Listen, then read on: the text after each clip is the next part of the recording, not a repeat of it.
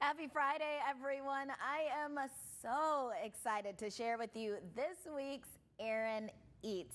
I want to thank you to the viewer who sent in Chef Tam's Underground, said I have to try it. Everything on the menu was delicious, and not only was the food absolutely delicious, but so is the story behind the restaurant and name. So when you walk into the dining room, you'll notice this huge family tree. You can see me looking at it there. It's Chef Tam's lineage, so you might even see some menu items with similar names on there, but her name is at the top of the tree. Everyone whose name is on a route underground are family members of hers who have passed on. So she and her success are standing on the roots of her ancestors, including her dad, who was also a chef. So Chef Tam's Underground. I just thought that name was so meaningful. But let's take a look at what I thought about all the food that I tried.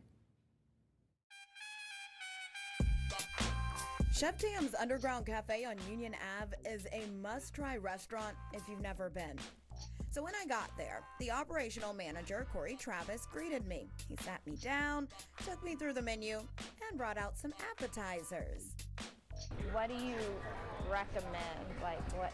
So I've already got you started some fried green tomatoes. Oh, those are my favorite. Right? Oh. It's a classic, so I should bring those. And they were amazing. The batter was seasoned so well, you didn't even need the sauce it came with.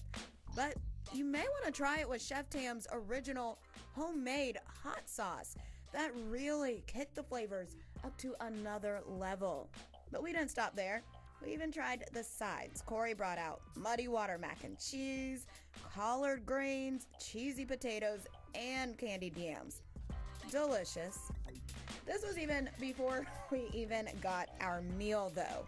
But when it came, who can eat all this? What?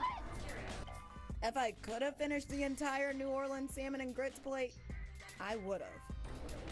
A++. It was so good. Like everything, like the salmon is cooked.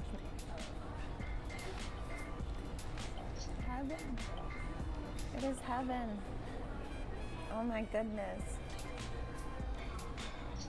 That's the food that like puts a smile on your face. Blackened salmon and grits. It looks so good. The leftovers did yesterday. She just showed me. It was like picked over, and I was like, I would still eat that. That looks so good. The grits and the mac and the salmon. I don't eat salmon, so I hate I didn't make it. I'll take all the sides. Oh, well, the sides are good. They have really good fried chicken too, so it was all good. I did get to see Chef Tam. She did say hello, but she was busy making her homemade hot sauce again. So good. But her husband Nick came and talked to us, and he was awesome. And they also give back to the community in a lot of ways with food. Of course, you saw the food was so good. I was looking at the menu yesterday after you were talking about it, and all I did in the newsroom, I ran, this just sounds so, like, everything. Yes, you want to order so everything, yep. And plenty for you to try, Chelsea, even if you don't like seafood. That's fine. Trust me, and I will always try everything once. Someone take me. I want to go. Can we all go? We can all go. Join me. Let's do it. 5:53, back in a moment.